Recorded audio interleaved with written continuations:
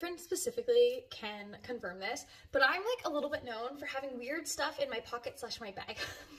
I just had a mishap and you'll never guess what I just put in my pocket to walk up the stairs to my apartment in the absolute downpouring rain. 3 zucchinis!